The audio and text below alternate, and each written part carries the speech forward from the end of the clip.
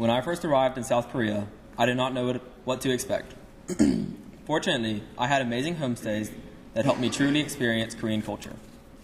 My first homestay, Hajin, began by taking me on a bike tour of Gyeongju.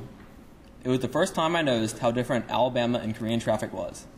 In Alabama, the idea of walking in the street is absurd, but in Korea it is completely normal.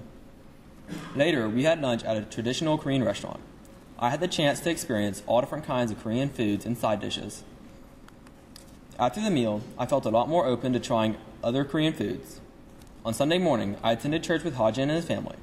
It was wonderful to compare Korean and American churches and to see the differences between them. I greatly appreciate Hajin and his family's willingness to keep me in their homes and for allowing me to experience Korean culture. 1 week later, I had a homestay with Kyungyup. First, we were dropped off out of school. I met Kyungyup's classmates and had tea with his principal. Then, to my delight, we played soccer with Kyungyup's classmates. Afterwards, we went to the store to get some drinks for the other students, and while there, I met the school's English teacher. He informed me that Kyungyup had an English speaking test on Thursday, so I hope he got some practice.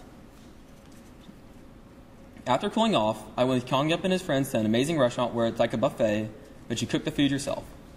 Everyone just kept going and getting plates of meat, and it was amazing.